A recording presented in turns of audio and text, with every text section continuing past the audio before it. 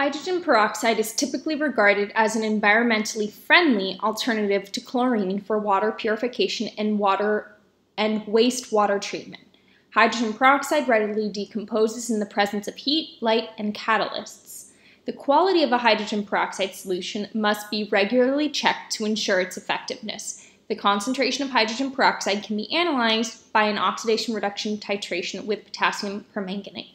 So that is the goal of this lab, to determine the concentration of the hydrogen peroxide sample that I'm going to give you.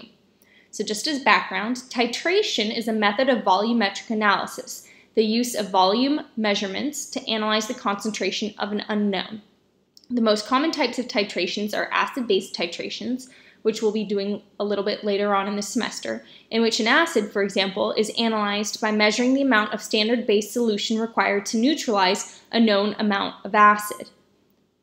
A similar principle applies to oxidation reduction reactions. If a solution contains a substance that can be oxidized, then the concentration of that substance can be analyzed by titrating it with a standard solution of a strong oxidizing agent. So a standard solution is a solution whose concentration we know. Potassium permanganate, KMnO4, is a common oxidizing agent used as a titrant in redox titrations. In an acidic solution, the permanganate ion is reduced according to the following unbalanced half reaction. So you got that there for you. So the first titration we're going to do is figuring out the concentration of the potassium permanganate. All right, because we're going to be using that to determine the concentration of hydrogen peroxide, but in order to do that, we need to know the concentration of potassium permanganate. We do not know the concentration of potassium permanganate, and in order to determine the concentration of hydrogen peroxide, we must find this. In order to accurately determine the concentration of a potassium permanganate solution, it may be titrated against a solution containing a known concentration of iron ions. Ferrous ammonium sulfate serves as a primary standard to titrate the unknown potassium permanganate solution. In the corresponding half reaction, the iron ion is oxidized to iron 3+. For this redox titration, the equivalence point occurs when the exact number of moles of permanganate ions has been added to react completely with the iron 2 ions in the solution of the primary standard. The indicator for this titration is the permanganate ion itself. The permanganate ion is purple in solution, and its reduction product, the manganese ion, is almost colorless. At the end point of the titration, meaning when you've passed your equivalence point, the solution changes from colorless to light pink, as the last drop of permanganate added does not react and keeps its color. So what this is telling you is you're going to be adding permanganate to iron 2 ions. Now, the permanganate is going to react with the iron, producing manganese ions and iron ions, and those are going to be colorless. Once you have equal amounts of the iron 2 ions and the permanganate, that is your equivalence point. As soon as you pass that, just one extra drop of permanganate, then you're going to see a purple color, and you know you've just passed your equivalence point, and you can assume you're at your equivalence point. The second titration we're going to do is standardizing the hydrogen peroxide to determine the concentration, which is the goal of this lab. A solution of hydrogen peroxide will be titrated with a standard potassium permanganate solution to determine the hydrogen peroxide concentration. The end point occurs when the pink color of the permanganate ion persists. The unbalanced half reaction is shown below. So the first thing I need you to do is to balance the oxidation and reduction half reactions for the iron 2 ions and the permanganate ion, and then write a balanced chemical equation for the overall reaction that occurs. Okay? And then once you're done, I need you to answer this question. For the titration of permanganate and iron ions, what is true about the equivalence point? So here are some quick safety precautions. Sulfuric acid is corrosive to eyes, skin, and other tissue. Always add acid to water, never the reverse.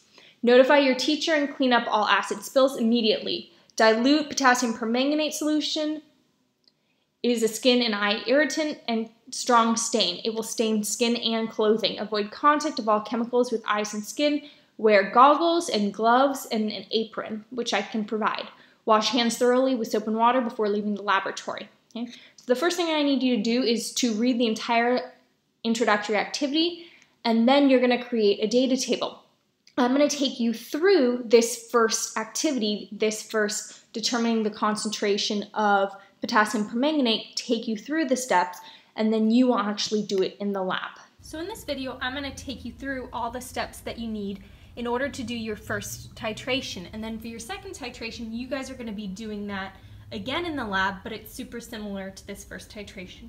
So the first thing that you need to do after creating your table is you need to obtain approximately 80 mils of potassium permanganate solution in a 100 ml beaker. Okay, so I've got about 80 mils right there. Notice it's purple. In 3, it says set up a clean 50 ml burette in a burette clamp on a support stand. So that's what you see right before you. Okay, that tool right there, that is a burette. Okay, this is a burette, and it's got measurements on it, which I'll show you in just one second. Okay, next it says rinse the burette with approximately 10 mils of distilled water, and then with 2 5 ml portions of potassium permanganate. So as I do this, I'm going to explain why I do it. Okay, so really quickly, notice that if the stopcock is parallel to the burette, that means that it's going to allow it to flow. So before I do this, I want to close it, and then I'm going to pour some water in. Now the reason why I'm doing that is because I want to rinse out the burette. I don't know what was in here before, so I'm going to turn this parallel and it's going to flow out. Okay, so I've got to wait for that to go through, and then I can continue. All right, then I'm going to add my potassium permanganate. Now the reason why I need to add a little bit of potassium permanganate is because if I add potassium permanganate right now and use that as my titrant, what will happen is that my solution will actually be diluted, and I don't want it to be diluted. So by adding 2 5 ml volumes of potassium permanganate, then I know that my solution is not diluted, that it has the same concentration as what I assumed its concentration was. All right, so this is steps that you have to complete before you ever start a titration. So it's going to be a little bit of waiting for this volume to go all the way down. So now I'm going to pour a little bit of potassium permanganate in there in order to make sure that my solution isn't too dilute. Okay, I'm going to turn the stopcock, and I'm going to allow all of that to flow through as well. Okay, so you can see that flowing into my beaker. Now keep in mind, whenever I'm doing this, I'm using a beaker because that's my universal trash can in chemistry. Now while that's going, I'm going to do my next step for the lab. I'm going to skip number 7. Okay, and it says in 8, obtain a mass between 0.4 and 0.5 grams of ferrous ammonium sulfate in a clean weighing dish using a milligram balance. Record the precise mass in an appropriate data table. All right, so I'm going to show that right now.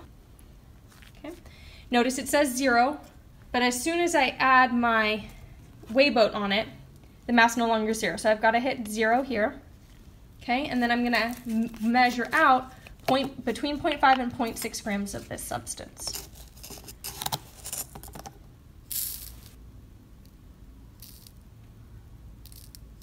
So now I've got that. Now that the solution, the potassium permanganate, has flowed out of that, and remember, I'm going to do that washing twice where I add the potassium permanganate to make sure that my solution is not too dilute. Okay, now I'm going to close it, and I'm going to add potassium permanganate all the way to the top now.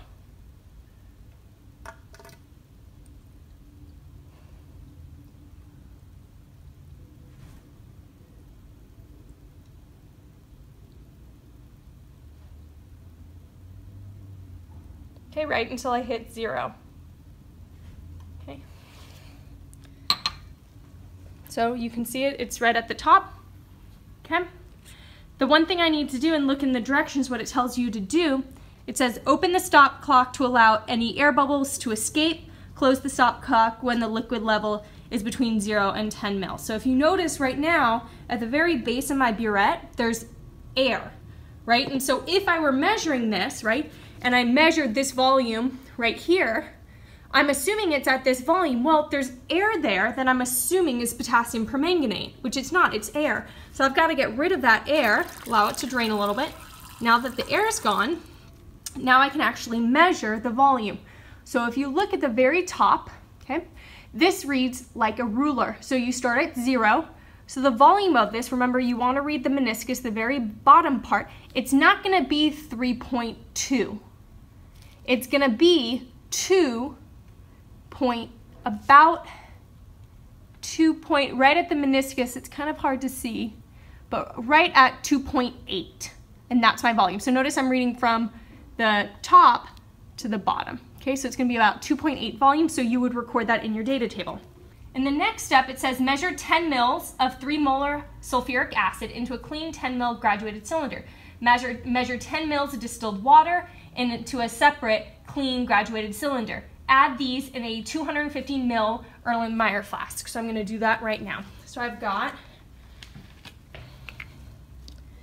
one graduated cylinder right here that's a 10 mil. I'm going to pour 10 mils in. Now remember, for you need to put it on the table.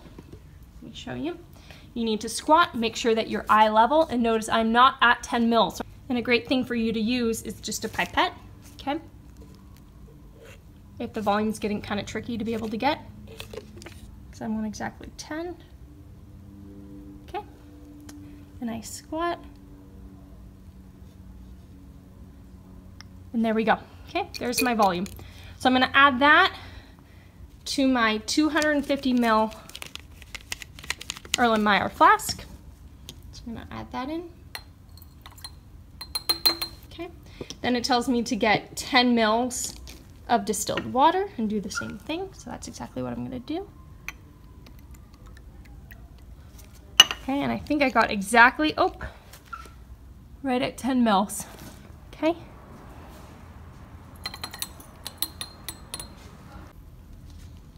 Okay, so now I'm going to swirl this, and then I'm going to add what you just found the mass of. I'm going to swirl that as well, let it dissolve. Okay, so then it says position the flask under the burette so that the tip of the burette is within the flask, far above the liquid. So it's going to look like that. You're going to put it right under there, make sure it doesn't touch, and there you go. All right, you're actually going to be holding the flask in all likelihood. Titrate the ferrous ammonium sulfate solution with the permanganate solution until the first trace of pink color persists for 30 seconds. Remember to swirl the flask and rinse the walls of the flask with distilled water before the end point is reached. Remember to swirl the flask. Okay, so this is what it's going to look like. Okay, you're going to have it go parallel to the stopcock. You can allow it to have a steady stream at first and let it keep going with a steady stream until you start to see a little bit of pink linger, and then you want to add dropwise.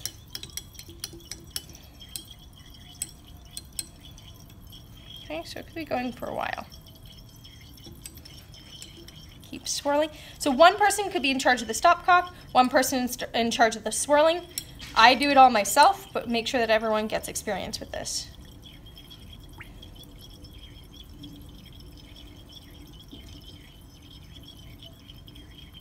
Notice it's starting to linger a little bit, so I might add it a little bit slower.